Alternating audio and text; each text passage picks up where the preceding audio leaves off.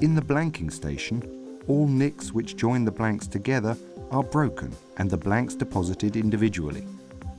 The upper universal tool frame is optional and allows the upper tools to be finely adjusted both in and against sheet travel direction when preparing for a new order. The sheet arrives at the blank separation grid and the upper buffer push the individual blanks against the grid to break the nicks.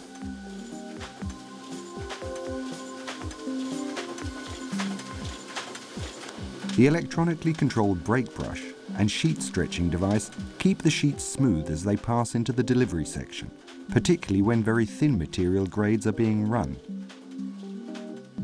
Fully automatic insertion of tie sheets serves to stabilize the pile formed at delivery.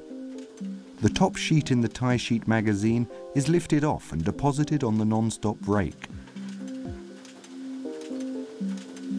The rake and tie sheet are moved into working position and a new pile is formed.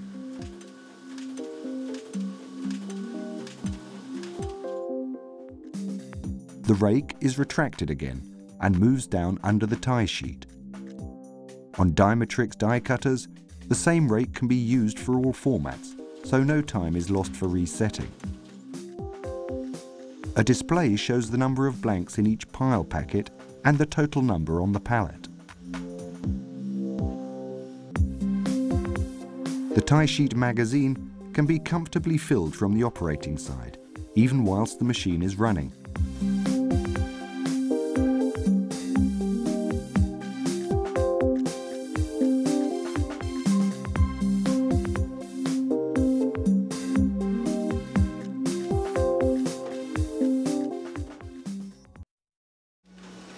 The gripper edge removal system can even handle waste grids from sheets of maximum format.